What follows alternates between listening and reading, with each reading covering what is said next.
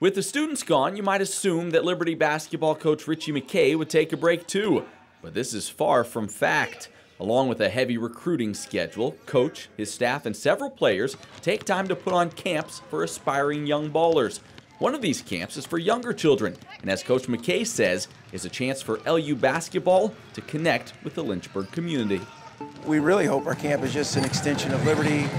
We would love to bless the community with especially exposure to our guys. I think it's the best thing about our program. We have terrific young men that are honestly pursuing their faith, and I think they will invest well in our youth. So being at our camp, being around our guys, and hopefully teaching them how to play the right way, it just helps further grow or promote the culture.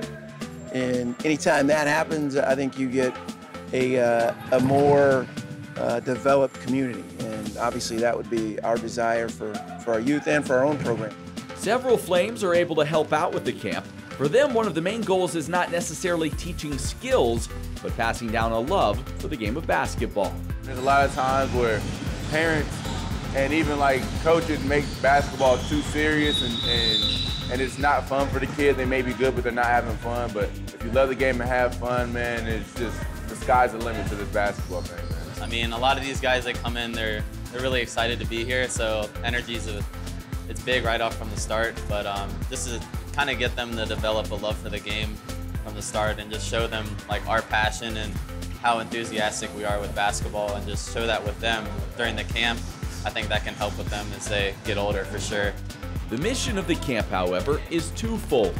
Not only instilling a love of the game, but also setting an example for the youth of what it means to be a Christian.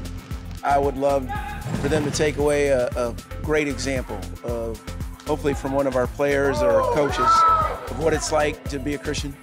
And I'd also hope that they would take away a passion, a deeper invigoration, if that's a word, for the game. And if we've done any of those two in just the slightest bit, and just watered the seed, so to speak, I think we've served a purpose. But as it turns out, the kids aren't the only ones who benefit from the camp. What we get is a sense of humbleness, you know.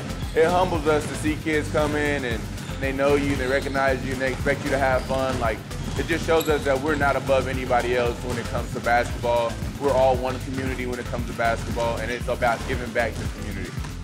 I think you might go into it thinking you're going to serve or bless someone, but honestly, you end up being blessed by having the exposure to different people and seeing God's incredible, awesome hand.